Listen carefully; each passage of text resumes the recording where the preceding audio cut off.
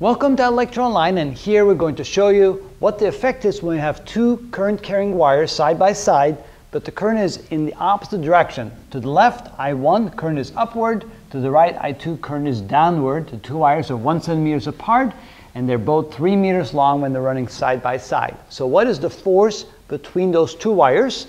Again, the way we do that is first we'll look at the first wire and realizing that it will have a magnetic field around it because of current flowing to the first wire. Let me use the orange color to indicate the direction. So here you can see if you use your right hand, thumb in the direction of the current, the fingers curl in the direction of B field. So to the right, the B field is into the board. To the left, the B field is out of the board. Of course, when I say B field, I really mean magnetic field. So into the board to the right,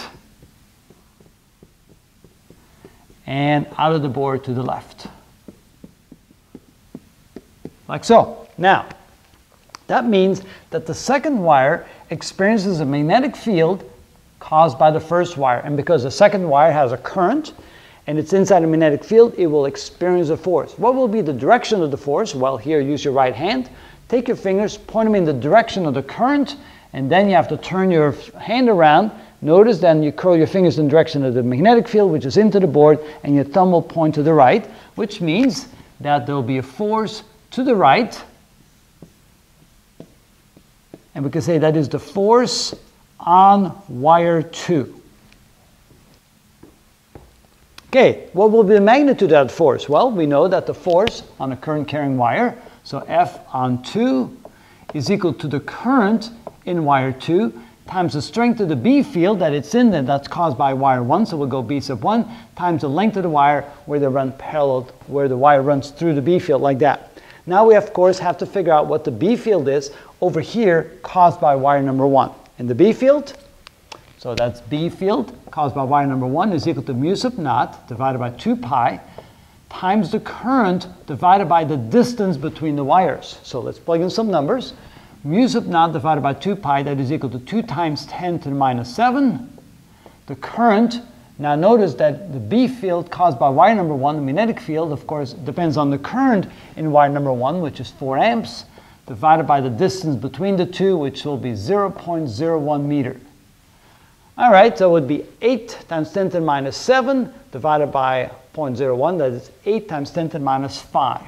8 times 10 to the minus 5 Teslas. So that goes in here. So the force on 2 is equal to the current in wire number 2, which is 6 amps, times the magnetic field, 8 times 10 to the minus 5, times the length of the wire, which would be 3 meters. That would be 18 times 8.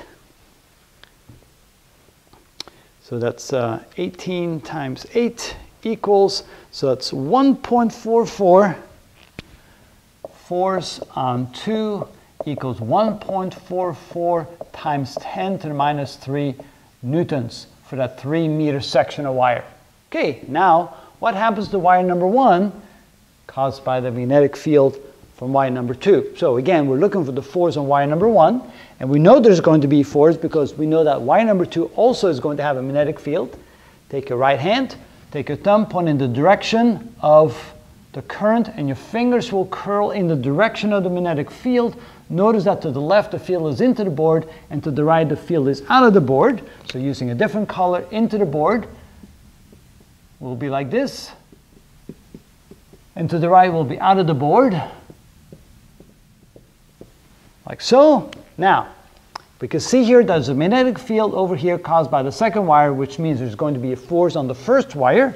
And to find out the direction of that force, use the right hand, take your fingers in the direction of the current, then curl your fingers in the direction of the magnetic field, and the thumb will point in the direction of the force, which means that the force here will be to the left. And that is the force on 1 caused by the magnetic field of wire number 2. And then to find out what the magnitude of that force is, force on 1 is equal to the current in wire number 1 times the B field caused by wire number 2 times the length that that wire is exposed to the B field with, so in this case 3 meters. Now we need to find the B field caused by wire number 2, which is equal to mu sub naught divided by 2 pi times the current in wire number 2 divided by the distance, the location where we're interested in the strength of the B field. Okay, so this here, that quantity is 2 times 10 to the minus 7. The current in wire number 2 is 6 amps, and the distance is 0.01 meter.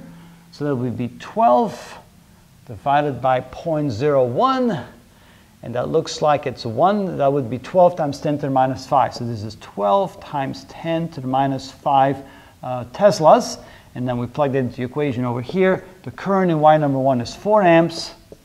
The magnetic field is 12 times 10 to the minus 5. And then the length is 3 meters. So 3 times 4 is 12, times 12 is 144, which is 1.44 times 10 to the minus 3 newtons. And sure enough, notice that the force on wire number 1 caused by the magnetic field of wire number 2 is exactly the same as the force on wire number 2 caused by the magnetic field on wire number 1. The only difference, and we saw that in the last video, the two currents were in the same direction and the forces were towards each other. In this case, in this example, the current is in opposite directions and therefore the forces are away from each other. But the whole idea of how to calculate the force and the magnetic field is exactly the same in both examples. So here you can see if the currents are in opposite directions, the force is away from each other. If the current is in the same direction, the force is towards each other. And that's how you do that.